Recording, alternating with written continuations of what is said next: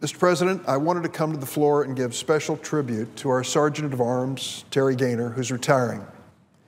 If you're not from Chicago and you don't know the scene very well, you may not understand what I'm about to say. Let me make it clear. When you ask where Terry Gaynor is from, and someone says Chicago, you would then say, and he would add the South Side, and Beverly, and St. Barnabas.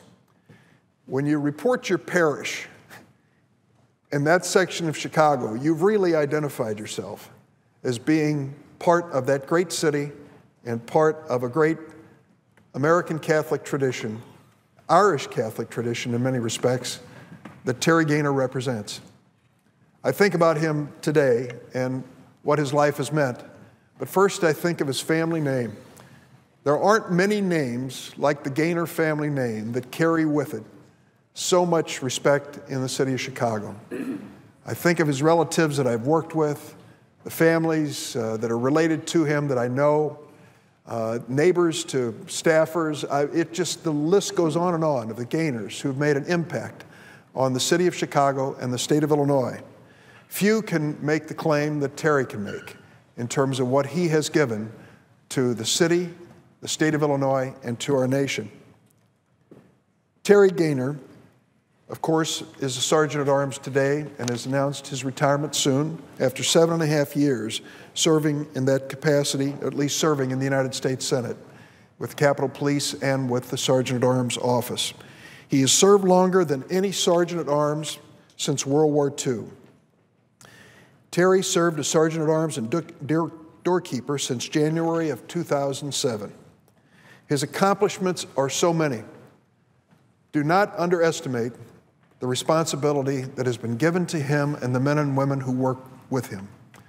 This building is a target for people who would bring destruction to this building and death to those who visit. Sadly, we've seen graphic examples of that in just the recent years that have passed. It's been Terry's job, both with the Capitol Police and now with the Sergeant at Arms office, to keep us safe and to keep this business of the Senate working every single day. Terry had the background to achieve it. He volunteered to serve our nation in Vietnam. After his service, he retired as a captain in the Naval Reserves in the year 2000. He earned his bachelor's degree from St. Benedict's College. He continued his family's proud tradition of law enforcement by serving in the Chicago Police Department for nearly 2 decades. As Senator McConnell mentioned earlier, over a century of service by the Gaynor family to the Chicago Police Department was carried on by Terry. He obtained a Master's of Science degree and his law degree from DePaul University. He was appointed superintendent of the Illinois State Police by Governor Jim Edgar and held that position for 7 years. He was then called to Washington, D.C. to serve as second in command at the District of Columbia Metropolitan Police Department. In 2002, Terry became chief of the United States Capitol Police and was instrumental in facilitating the growth of that force, the substantial growth of that force, after the challenging days circling 9/11/2001.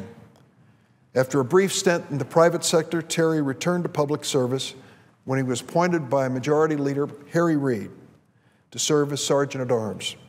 Harry Reid himself, a former Capitol Hill policeman, understood the responsibility and understood Terry was the right person for the job.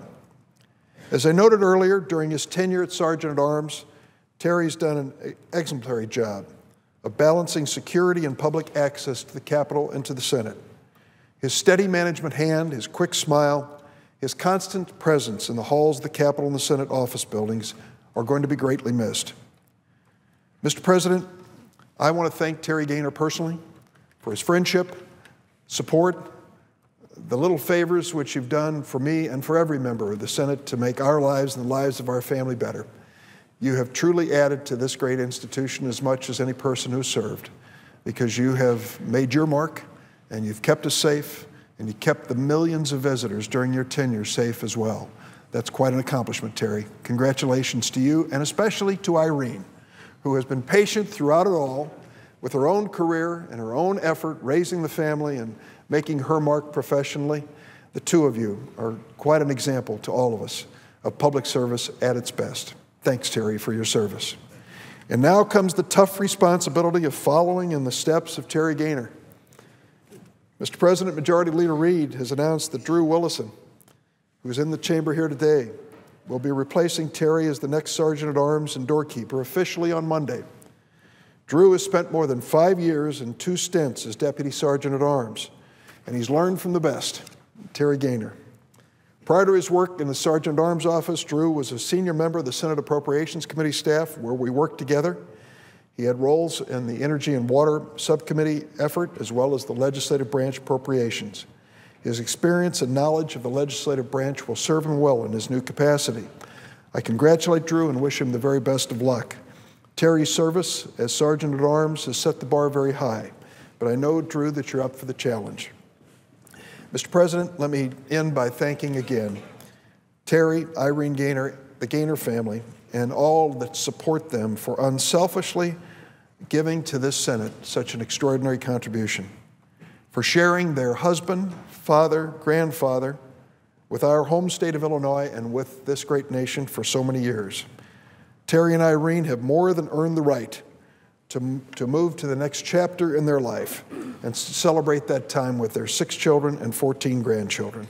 I congratulate Terry on his distinguished public service career, for his accomplishments as a law enforcement officer, decorated veteran, and a Senate Sergeant at Arms and doorkeeper. Most importantly, I thank Terry for his friendship. Mr. President, I yield the floor.